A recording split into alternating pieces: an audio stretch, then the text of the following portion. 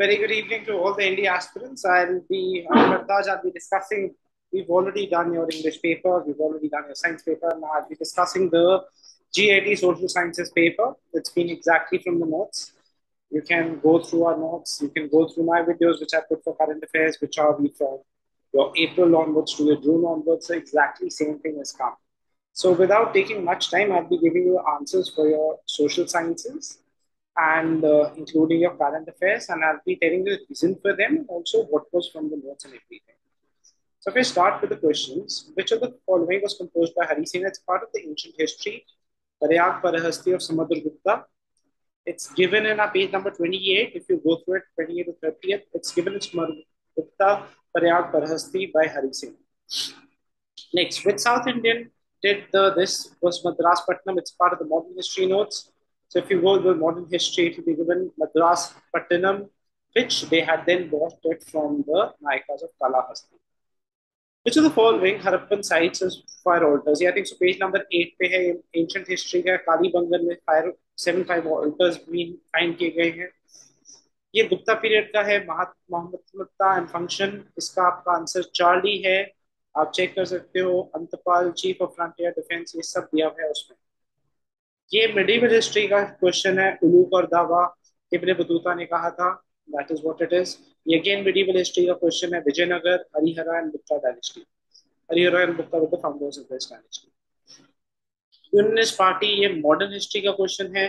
Both of them are correct, both 1 and 2. If I go through it, दो जगह पे इस पे दिया हुआ है. एक तो चौधरी रहमत अली सिकंदर हयात खान ने का बोला था कि India there and Pakistan there is something I do not agree to.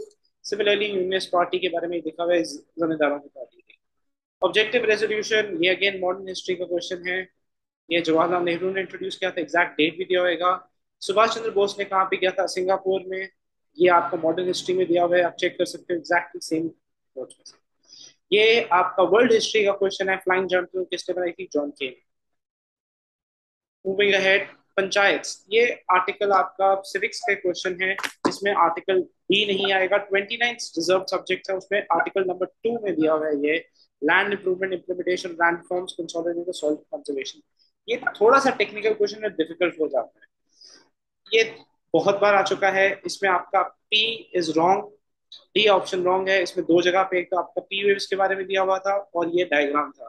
तो अगर आपने डायग्राम भी पढ़ा होता ना, बिकॉज एस वेव का जो आपका शैडो एरिया है वो ज्यादा होता है, पी का कम होता है.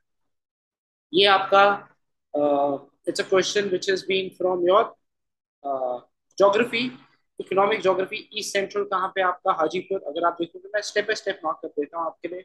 नॉर्थ वेस्ट फ्रंटियर, अब आप देखो नॉर्थ ईस्टर्न क्या है आपका? गोरखपुर है.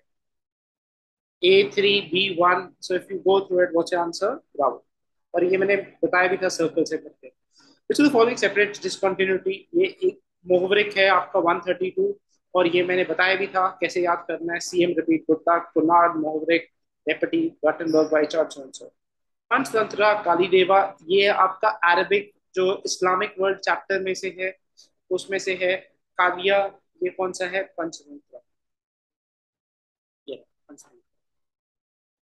अगर मैं मूव ऑन करूं, इसको बोलते हैं फैलो, 1 साल से ज्यादा. ये आपका ज्योग्राफी में दिया हुआ है.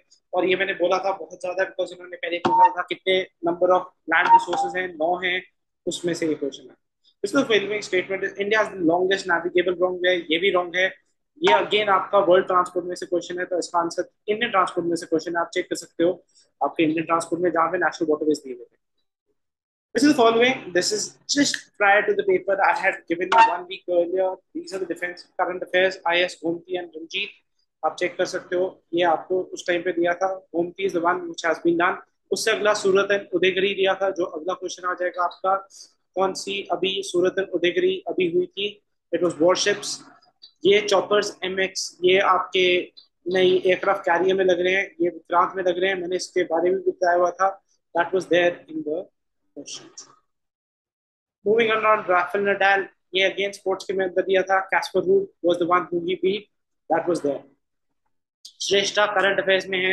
I'll be putting, if you go through the videos of as I said again, from April to June, that is for everything, that will be covering up all your current affairs. and all the current affairs that come in India have been from this. This is for scheduled caste students. So it's B. I think so. This is from the June current affairs, which I've explained, and ये मेरा उस time का mark है, so you can go through it again. Earth's crust is brittle. This is part of the geography. Both 1 and 2 is correct. It is, if you go through it, let me just go through it word by word. Oceanic, the thickness, the outermost solid part, the Earth is brittle in nature. The mean thickness of ocean crust is 5, whereas continental is around 30. Exactly word to word, both 1 and 2. Which is the following cause? It's granite. If you go through it again, ये आपका जो weathering है उसके अंदर दिया हुआ था. In rocks like granite, smooth surfaces down to form exfoliation. What is this are known as tors, called tors, और ये granite था. Exactly. बहुत, पर मैंने बोला कि tors very important है because what had happened ये पहले बहुत बार आ चुका है कुछ. Psychological density ये आपके पहले चैप्टर में है इंडियन ज्योग्राफी में. इंडियन इकोनॉमिक ज्योग्राफी में both statements are correct. Third statement wrong है. Exactly, see it. Psychological density, agriculture density, ये सब दिया हुआ. So both the statements have been mentioned. Tertiary activity मैंने क्या बताया था? I've already explained to you tertiary activity. ये इसी chapter का question है Indian economic geography. What is tertiary activity? A person who's selling a shopkeeper or any person is also a tertiary activity. Anything to do with sales or anything to do with services is a tertiary activity. 1803 में ये basically क्या हुआ था आपका? Wellesley के अंदर सारे Wars हुए थे. देव गांव, सब्जी गांव, अर्जी गांव, ये सब थे. तो ये सारे कहाँ पे है? मराठास. मराठास का बेस क्या है? सूरत. ये सब आपका दिया हुआ है. सूरत में आपके ये वॉर्स हुए. Second Anglo Maratha war 1803 onward ये सब चल रहे थे आपके. महाराष्ट्र अभी अगर हम एनसीईआरटी के बेस में करें तो ये बहुत करेक्ट है, बट अभी प्रेजेंट टाइम में ये गलत है बिकॉज यूपी इज मैक्सिमम. अगर यहाँ पे यूपी दिया होता तो करेक्ट है. Now it depends upon the UPSC what are they going to do it, because right now UP has the maximum, but according to NCERT it could be both 1 and 2. According to the present facts it could be neither 1 and 2. So you'll actually have to wait to the UPSC what are they going to do it. According to the NCERT both are correct, but according to the facts and figures I think so right now the answer should be delta. The activities of services focus on tertiary activities जो हमने कर चुके हैं. आपको मैंने ये पूरा geography वाले चैप्टर में बताया था. What are tertiary activities? Tertiary activities in on household, industry, trade, commerce, construction, repair, and all these activities are known as tertiary activities. Sharavati false ये रिवर्स के चैप्टर में से डिफिकल्ट क्वेश्चन था. ये गलत है. इसमें कोयल है. इसमें ये भी करेक्ट है. ये सबसे डिफिकल्ट क्वेश्चन था शरावती, और ये बहुत डेप्थ में क्वेश्चन दिया है. If you go through it Sharavati वगैरह पे दिया हुआ है. शरावती में आपका जॉग और वेरोसिपा फॉल्स है. तो ये थोड़ा सा डिफिकल्ट क्वेश्चन था. देश का नागरिक ये अगेन आपका करंट अफेयर्स में दिया हुआ है बिकॉज ये वापस स्टार्ट किया था अभी गवर्नमेंट ने. बोला है we are not going to keep a cap for it. So both 1 and 2 is correct. Again, as I said, please go through a current affairs which we already go through. Puneet सागर अभियान, it is NCC. Country ये again current affairs में मैंने कराया हुआ है. If you go through it Sweden, इसका मैंने theme भी बताया था एनवायरमेंट डे का. If you go through it उसमें प्रॉपर्टी है. एंटी साइक्लोन्स ये मैं आपको ज्योग्राफी वाली बुक में मिल जाएगा आपको हमारी. Anti cyclones are high pressure correct. System must be subsided because आपको पता है जो हाई प्रेशर एयर है वो सबसाइडिंग होती है. लो प्रेशर आपकी एयर राइज करती है. All three are correct. That is earth crust ये ऑलरेडी हम कर चुके हैं. ये वापस रिपीट हुआ है. 90th question is something that I've discussed in the class, and that too it started with the previous year's question, how many states and UTs we had. So then we were discussing about the ones which were merged, so that is what we had.